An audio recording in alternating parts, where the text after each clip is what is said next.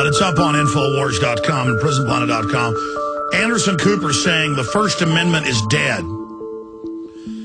And then going over how even I've got a frontline story here of a photographer they'd hired to go down to Texas City and take photos of the BP refinery. This is the same one that had a big leak a few years ago, and they got a big fine over it.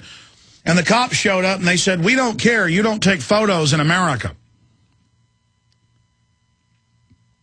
I was coming back from the beach about a year ago, and this was down in Corpus Christi. I was coming back from Port Aransas, and I was getting on an access road and saw this big refinery, and I said, you know, I always need B-roll for my films, and I want to expose how the carbon tax is meant to shut down our society, and I might mention that the big oil companies are actually financing it and that they got together in '96. This has been declassified. Well, not declassified. The AP, Associated Press, sued and got those minutes in 2000. We've written articles about it and covered it, if you want to go pull the stories up, where they shut down all of the refineries that they didn't own or bought them up and closed them to create an artificial bottleneck because there's too much oil. And so they want to keep prices up. How do they do that? They shut down refining capacity. They fund environmental groups who go out and lobby against it.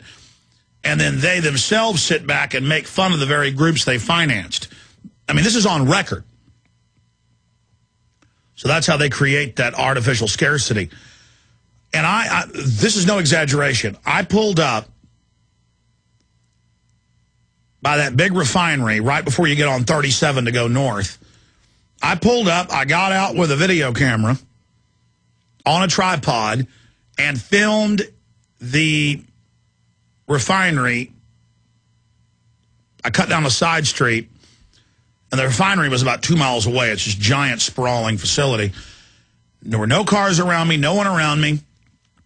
I got in my car, driving a minivan, got on the highway, entrance ramp, got back on the highway, and violently coming down from another entrance ramp was a Texas State police officer who got right up on my butt, ran my plates, put me in a database, then peeled off. Didn't pull me over. That is infrastructure protection. They're watching everything, ladies and gentlemen. And they tell those poor state police guys, Al-Qaeda is going to blow up the chemical plant. Give me a break. But they can't stop the open border. So the same thing happened to this PBS photographer